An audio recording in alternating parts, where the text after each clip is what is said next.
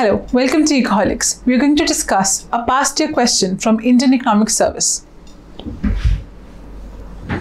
The question reads, for a monopolist, the demand curve is P is equal to 6 minus X square and marginal cost is 14 plus X.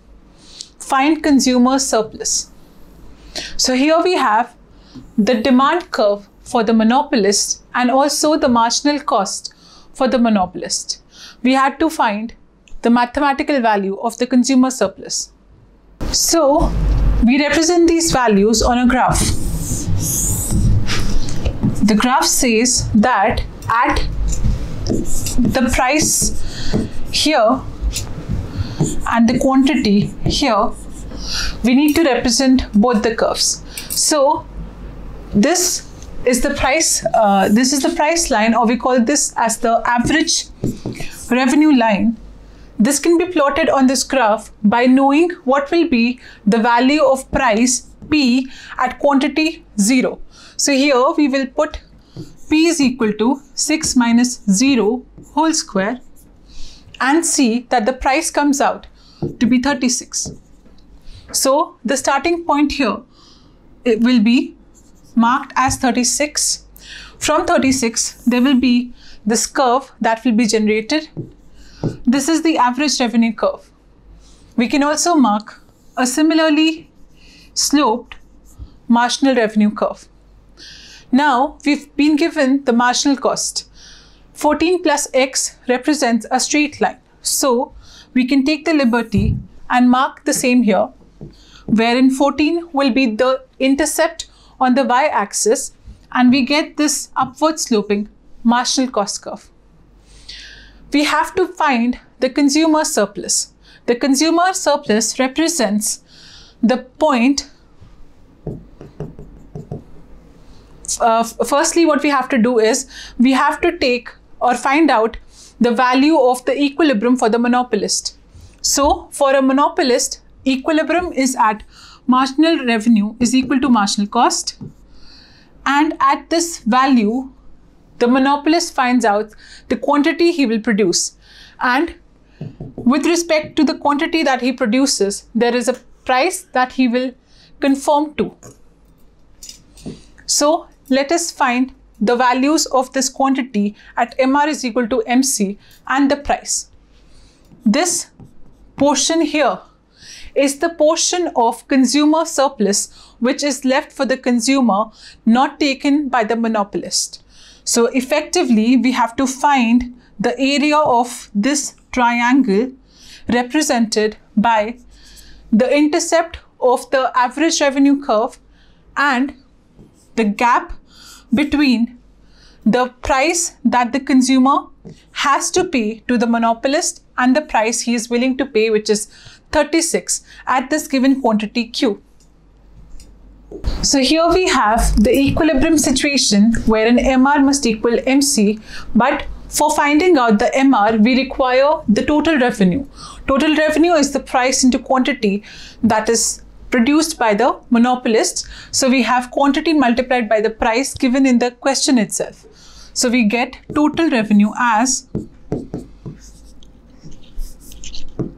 X cube 36 plus X square minus 12X. Multiplying it with X, we get X cube minus 12X square plus 36X. From this total revenue, we can find out the marginal revenue. MR comes out to be 3X square minus 24X plus 36. At equilibrium, this marginal revenue must equal the marginal cost. So the marginal cost was given at 14 plus X.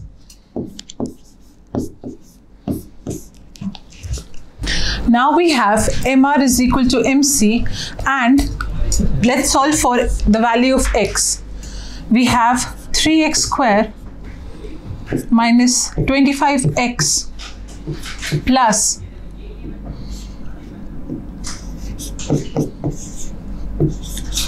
22 is equal to 0. Now, solving this equation, we get 3x square minus 3x minus 22x plus 22 is equal to 0. Or effectively, we can say 3x x minus 1 minus 22 x minus 1 is equal to 0. So, we get 3x minus 22 multiplied by x minus 1 equal to 0.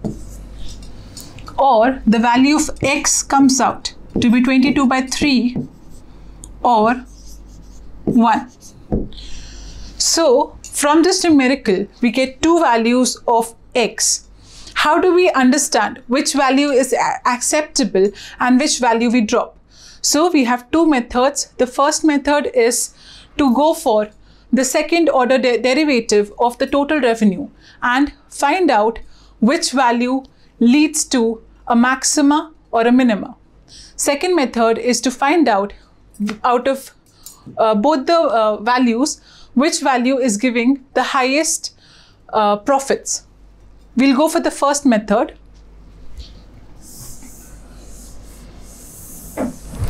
So here we have the first order derivation of the total revenue. We find the second order derivative here.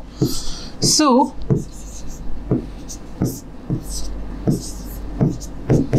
we get 6x minus 24. Now we will put the values of x at 1 and also at 22 by 3 and see whether there is a maxima or a minima. Putting the value of x as 1, we get 6 minus 24, which is equal to minus 18. So we can see that the second order derivative is negative. This means that this value of 1 is acceptable to us. Here, the profits of the monopolist will be maximized.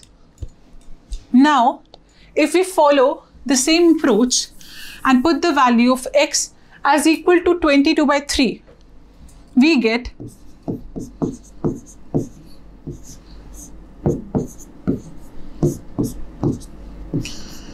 44 minus 24, which is 20, which is a positive value.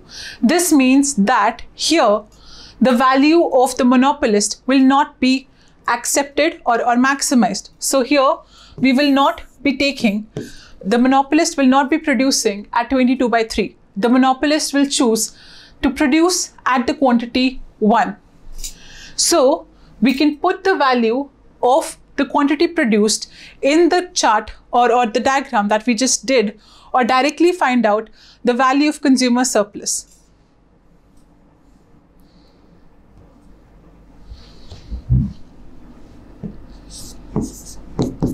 The value of consumer surplus is half into base into height of the triangle.